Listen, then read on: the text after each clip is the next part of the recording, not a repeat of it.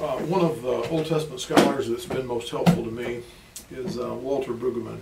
We've probably talked about him before. And he actually surprises me that that you say, because I've got some of his stuff, but maybe from his earlier works, some stuff on the prophets that I've got of his. But he has his view is, I guess his view of Scripture. Now you've challenged me, because now I got to go back and reread. But his view of Scripture to me was always less than what I thought it should be. But that was me. Right. So, well, he's not coming from evangelicalism. He's not coming from Pentecostalism. Yeah. He's one of those outside dialogue partners, kind of like what Harvey Cox is to the study of Pentecostalism.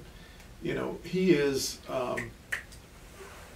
one of those outside dialogue partners that's been very helpful to Pentecostals, and he's engaged with us, and we've engaged with him. You know, we first started, at the seminary. We had students that would graduate from the seminary, and they were wanting to do the next degree, and so we started sending them to do THM degrees with Walter Brueggemann at Columbia. And of course they were interested in that because we used some of his work, in our classes and whatnot.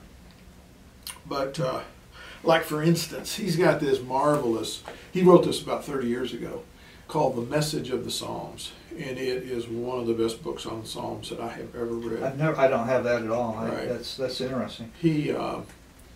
I was reading it soon after it was published, and I'm talking 30 years ago, and I stumbled into, I was reading a footnote in the back, and it was some little article that I had published. So it really shocked me. That was really before I got to know him. But we actually got to know him because he got to know our students.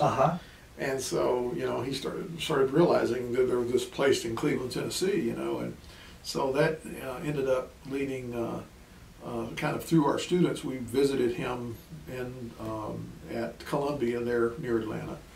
And eventually we even invited him to the seminary on 2 different occasions to participate. Well, one was an annual meeting of the Society for Pentecostal Studies that we hosted, and he was a speaker, and we responded to his magnum opus, which is his Theology of the Old Testament volume right here. Testimony, Dispute, Advocacy. And of course testimony, we Pentecostals were doing testimony before testimony was cool. So he didn't even realize that, as he was developing that aspect of Old Testament faith, that we have this rich tradition of testimony that connects with all of that. But anyway, we've had great dialogues. He's not one of us, but he's a friend. Yeah. And he really affirms what we're doing, and it's kind of interesting. So what he does in this book, he lays out a paradigm for reading the Psalms, and it's real simple: Psalms of orientation, Psalms of disorientation, and Psalms of reorientation. And of course the main point is that we haven't paid enough attention to the disorientation in the Psalms. Over half the material of Psalms is lament and complaint and grieve and grievance, even grievance against God. But we filter all that out because in our spiritual use of Psalms, we filter it. We filter it with our Christian faith. Filter out all that negative. We've turned everything into. We've turned most of the Psalms into just kind of syrupy things that really. Well, and exactly, we pick out the happy songs and we use those and we read those and we embrace those, and sometimes even when there's a praise portion and a lament portion, we won't do the lament, we'll do the praise part. But that goes along with my earlier point that we have this high view of Scripture, but it's not a deep view of Scripture. It doesn't even incorporate a lot of the parts of Scripture that really probe the depths, like the lament. I'm just curious. It's interesting because the New Testament, the single most quoted or referred to psalm is, what is it? Is it Psalm 110:1? My Lord said to my Lord, sit at my right hand till I make your enemies, place your enemies under your feet. Right. And we you're right. I don't. Well, that's a happy psalm. So I'm kind of going a little bit contra, but we hardly ever hear anything about the Psalms outside of just a couple of them, like you said. It's, and yet. Well, we have a lot of songs and worship courses now right. that incorporate lots of lyric, yeah. From the phrases of song. Which makes sense because they were songs. Right, but we don't do a lot with the lament. And, Yeah. and we haven't, as a Christian people, since maybe the Negro spirituals. Uh-huh. They did it because they were living it, and they found the richness of all of that. Why do you think that is? I'm just curious. Why do you think that is? That does Bergman talk about how, or others talk about why we don't touch the Psalms and the lament area? Lament, because we don't do it in our lives. We deny it. We cover it up. We make it a secret that we don't tell anybody except our therapist.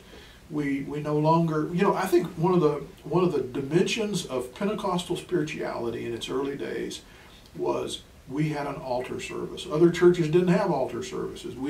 That was one of the innovations. That was one of the distinctives of what we offer. We had altar services where people would come and pour out everything. We would, struggle together and strive together and pour it out together.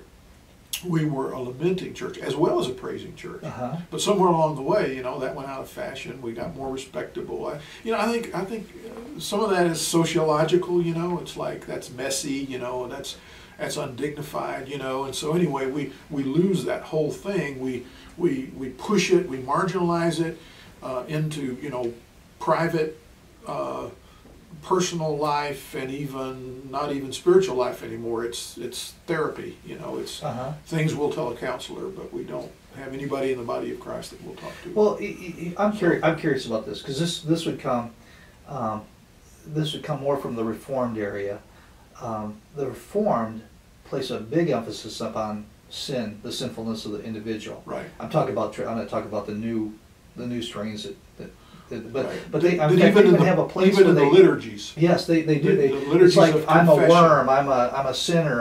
And actually I think they go too far because I'm like on Sunday. I kind of like the Orthodox. The Orthodox come confess their sins on Saturday, and then on Sunday they're celebrating. Right. But Well, is it because did part of that's our Pentecostals- holiness tradition. Yeah, it's the idea that we got sanctified, so that becomes a past tense thing. We're not nearly as keen on the ongoing sanctifying work of God as we are on and that's another thing that Chris Green talks about is the problems in our he's a Pentecostal. He's writing to Pentecostals, but he talks a lot about and I loved it too because he addressed that whole holiness tradition. Yeah. The good of it and then the not so good of it. Yeah. And the fact that it needs to be radically deepened and revisioned what holiness is. I gotta make sure I get that book. Right, you'll love it. And by the way, but he talked about I went to buy your negative book, and your book is like $300 even on ebook. I was like, where? I saw that.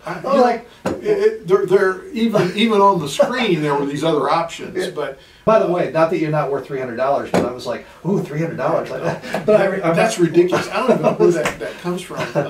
But right beside it, you can find other options for buying a book at a reasonable price. But I couldn't figure that one out. That's ridiculous. Makes me blush, but I'm not getting any royalties, I can assure you. I haven't gotten royalties on any of my stuff in years.